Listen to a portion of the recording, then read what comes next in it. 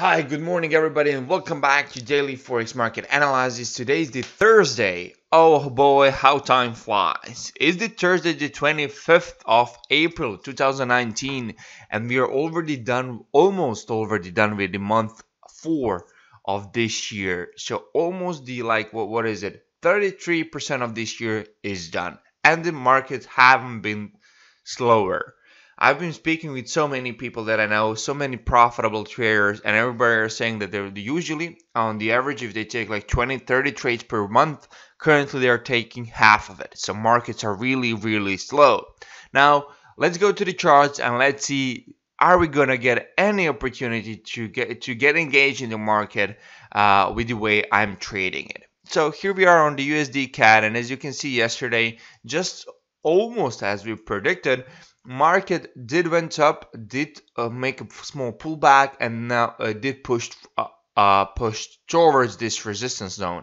I did expect it to go to pull back into this zone here, but it didn't do that. It just found support on the previous structure and just blew through it. Now let's check out on the daily. Yeah, so currently what I would be looking at is, so we were in some kind of a bearish move, let's call it that way. Yeah, could be. And now we are officially in a bullish move on hour 4. That means that we will be bullish on hour 4, or on daily. That means that we will be bullish on hour 4. So the only things that I'll be looking at is actually for market to pull back into this zone right here, as it's slowly pulling back, and then find some kind of a support and just continue its upward move. I'm currently backtesting this on the euro dollar. Now I'm not gonna trade this or anything because I don't know the expectancy of it, but I'm just looking at it and making predictions just for the confidence boost if this happens. Now Aussie CAD yesterday, if you're trading ciphers, here's this big cipher X2A, A to B, B to C, C to D right here. I believe this switch touched the 38.2, so you might be out for target 1. There was some kind of a crazy news yesterday. No, it's not. Okay, it's trading. This is trading. So you probably got engaged at 78.2. This is a level of 78.2 from X to A, B, C, and you were up 39 pips, only to be up right now, how many pips? 8 pips. But it's trading. You need to stay in a trade. You need to wait. Either your target is going to get hit or your stop loss. But I'm not trading Aussie CAD ciphers. They're not profitable for me. So I did not get engaged. What I see here is the possible opportunity for us today would be a bad pattern.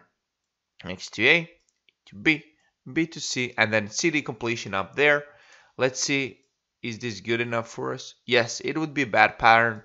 Now let's check it out. Can I trade the bad pattern here? Because I have pairs where I cannot. Where is the bad? Yes. If the price action goes overbought, oversold, I will get engaged in this bad pattern. Okay, so I marked my chart up. Now let me set up my alarm, and that would be it.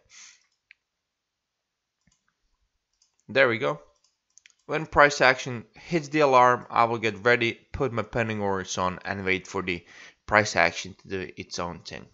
Aussie USD rolling over. Nothing major is happening. Definitely right now in a bearish trend, in my opinion. But we are in a structure. Oh yeah. So we're at the interesting point right here at the structure support, where I would be thinking that price action will. Yeah, it did not breach it. So right now what I would do here, if I'm trading this, I would wait probably for double bottom or something, because this is not anything of my interest. It is bearish, but not at this point. I will not be selling at this point right here. If I were to look hour 4, as we were moving up, like making higher highs, currently we breached this, so we are currently bearish. And if the price action, my thinking is along this line, if the price action pulls back into this zone, we get a lower low, lower close candle, then I will get engaged and maybe short it. But not this pair. I haven't backtested it yet, okay? In terms of the patterns, I don't see anything here. Now let's move to the euro dollar. Also moving very, very bearish, making new low, new low, and now I'm expecting some kind of a pullback to test this structure level to find some kind of a resistance here, and then maybe pull back even. Okay, it can go maybe all the way up to here. That would be my prediction to price action to pull back here. Let's see our one. Yeah. So my first opportunity would be if the price action pulls back into this, makes a double top or something, or pulls back here and makes some kind of a rejection opportunity, then I would be shorting it, and that's actually what I'm backtesting all the way to this level here. So it will be a nice 50 something pips opportunity. We will see what's gonna happen. I'm not done with backtesting, so I'll not play this trade, but this is what I'm predicting, and it will be very nice to see what's gonna happen with it. Pound dollar, what happened is that we yesterday predicted a pullback into the zone, waited for a lower close just to price action to make a new low immediately, and it did test our, and it did come to our 127.2. However, the correct price point would be then this here, and which you can see price action almost came through. It's a beautiful thing when your predictions play out. However, we're waiting a little bit, slightly bit deeper pullback. Currently, what I'm waiting for is a price action to pull back into this zone right now, because this looks like a kill zone. Latest pullback, and because it made the new low, and where it did find support at the, why did I put this here? Maybe because of 127. Yeah, because I don't see a reason. Oh, maybe this little structure level. Yeah. That might be it. Yes. Yeah, okay. So the biggest level I would not be playing this level actually. I would be playing only this level right there. So this level would be of my interest, and this is the interested level. So I think there is still room to the downside. Yes, sure, there is a smaller structure level here where the price action is at, but I believe we have a chance to breach through it. So pull back into the zone, lower close, and let's play to the extended target. My opinion, not gonna trade it, just making a prediction. Until I backtest it, I'm not allowed to trade it. And then finally, we have a pound yen. Something we might get some kind of a pattern here. Something like this would be a pattern for us. X to A, A to B, B to C, C to D, so that we finally get some kind of an action. So what are we waiting for? Is it a 50? Yes, it's going to be a 50% level here. It's going to be a bad pattern and might be something of our interest today. So if the price action comes here, I'm going to, no, if the price action comes here, I'm going to set my pending orders on and wait for the price action. I can only trade BAT on the pound yen until 1 p.m. GMT time zone. And with that being said, guys, thank you very much for watching this video. I do this actually for real on a daily basis. However, I upload a video only if we get some kind of an action. I will definitely upload a video today because it's just 4 days in a week and we haven't got any action. It kind of pisses me off, and I want to put something out there for all of you good people who are following me and waiting for my content. And there is one more thing that I want to share, and this is it. This is a new ebook that I wrote for all of the things that I wish I knew when I was first starting out trading Forex, because as you probably know, I wasted almost 2 years of my Forex life, of the Forex journey, being scammed, joining signal services, joining copier services, only to blow up a lot of money and go nowhere. It wasn't until I found my mentor that my Forex trading changed drastically to the better. So I decided to put in two months of my time to write this ebook and share with all of the people who are interested in starting the Forex journey the right way. It is free. Just click on the link down below, and there is a URL here on the screen that you can see. Go there, check it out, put your email there, join our community private, where we talk about the investments that we are making, where we talk about, it's free, community is free, everything is free, guys.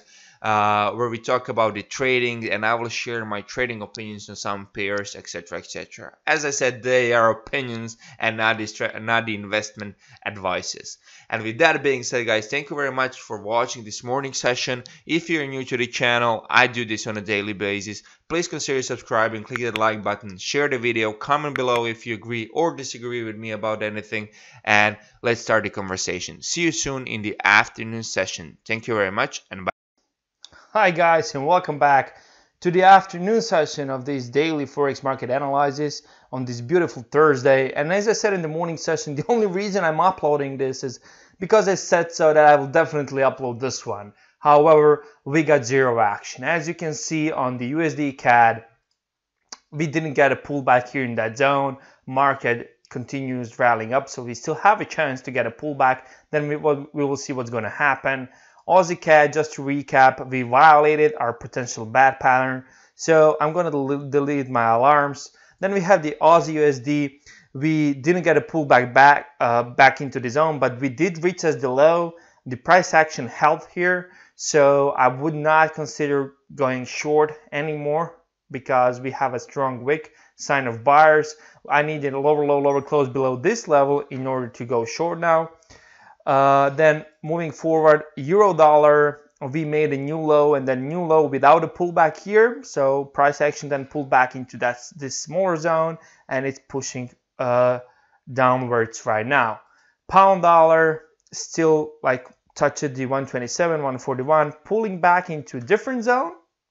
And what's happening is we might get another opportunity of sellers pushing down. We will see what's going to happen, but if I were to trade this, I would wait for a push up and then a lower close to have a risk to reward match, and then I would trade it to short.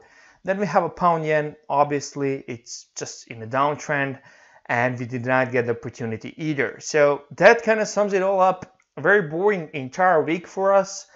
But guys, why I kind of decided to upload this session is trading sometimes is exactly like you see.